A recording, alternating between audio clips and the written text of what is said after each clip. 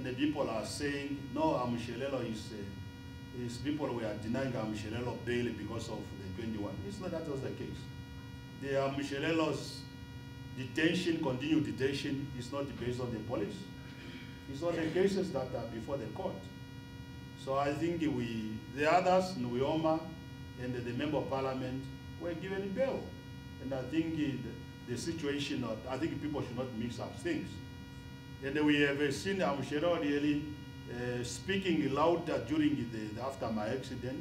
It has been there, but I think his continued detention has got nothing to do with my accident. Yeah, as I said, yes, there's a case before the court of law.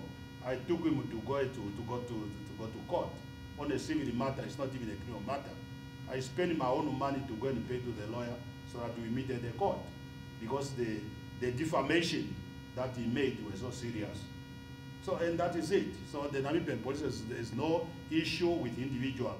Responding to Shikongo's remarks, Namibian Economic Freedom Fighters Deputy Leader Kalimbo Ipumbu maintained that Amushelelo's arrest is politically motivated.